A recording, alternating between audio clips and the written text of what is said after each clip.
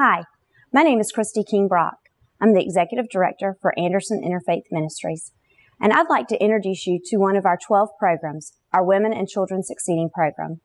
This program provides childcare and supportive services so women can return to school and break free of a life of poverty. We've had almost 100 families impacted through this program over the years. I'd like for you to hear from one of those success stories, our former participant and current employee, Lorin Larason.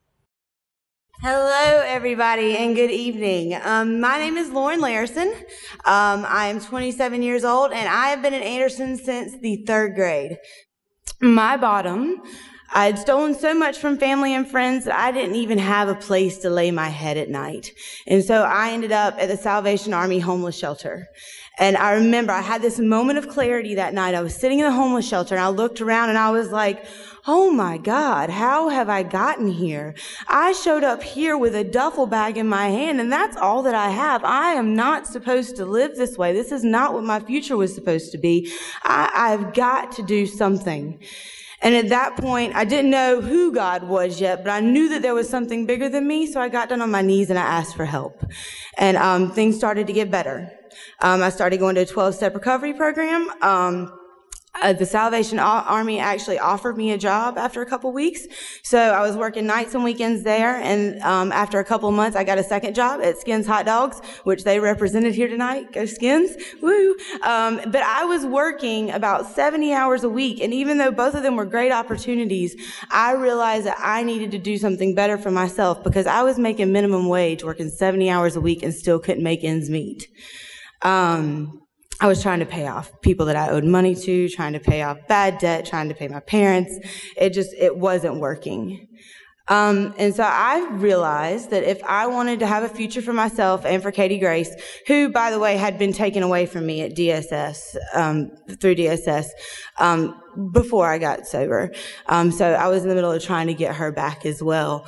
But, I realized that if I wanted to provide a future for the two of us, I needed to go back to school. And that's where I learned about the Women and Children Succeeding program at Anderson Interfaith Ministries. When I came to AIM, I was empty. I was ashamed of who I was. I was ashamed of what I had become. And I was ashamed that I had to ask for help the way that I did. But you know what they did? They gave me their hand, and they helped to lift me back up. Excuse me. To where, thank you. But you know what? Not only did they help pay for Katie Grace's childcare while I was going back to school, they gave me, particularly Miss Judy, so much emotional support. There's several times where I ended up in Miss Judy's office just about to have a breakdown. And she said, you know what? It's okay. We're going to get through this together. Because of this ministry, today I know who God is. Today I'm not ashamed of who I was. I'm proud of what I've become. Today my daughter has a future ahead of her. She knows that her mama is there for her, and because of this ministry, I'm a good mother to her today. This ministry helped change my priorities and gave me a completely different outlook on life. So you know what? Congratulations, AIM. Congratulations, Christy. You guys are making such a difference in everybody's life. I was in a program with women, and still consider myself part of the program, that are working to get themselves out of poverty. They lift themselves up, and AIM helps them to do that. I mean, what an amazing thing to happen.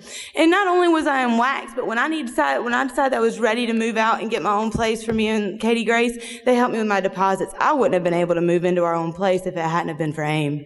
I wouldn't have been able to afford it. So what they are doing on a daily basis not only affects my life, but it affects everybody else's life in this community, whether you're a volunteer, whether you're a client getting services from AIM, or whether you're just looking from the outside and looking in. Because you know what? You can see God working in this ministry. You can see it. It's an amazing thing. And I am so blessed to be able to be an employee now. And when I was in school, I realized that this is what I wanted to do. And I have the opportunity to turn around and give back. Just like y'all so freely gave to me, I'm able to turn around and give it back to people. And for that, I'm humbled, I'm grateful, and I'm incredibly blessed.